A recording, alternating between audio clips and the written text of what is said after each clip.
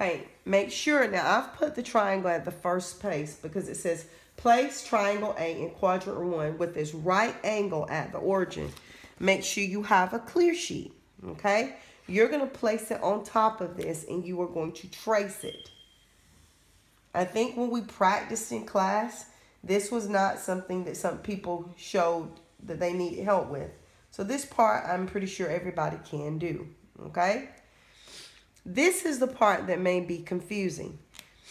What if I ask you to rotate about a point that is not the origin? Let's look at this point. We've got 1, 2, 3, 4, 5.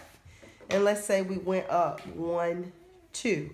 So I am going to rotate about the point 5, 2. You see how I put my cross there?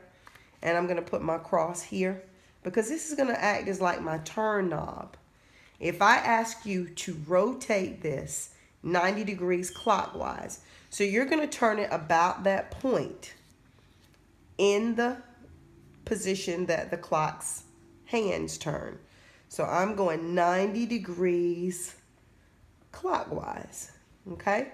So that's where my new triangle would be. And I would take that triangle that was the same size as this one if that's the one that I'm rotating.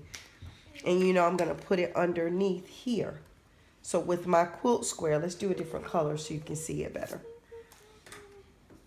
You would be able to see how that shape rotated 90 degrees clockwise about that point.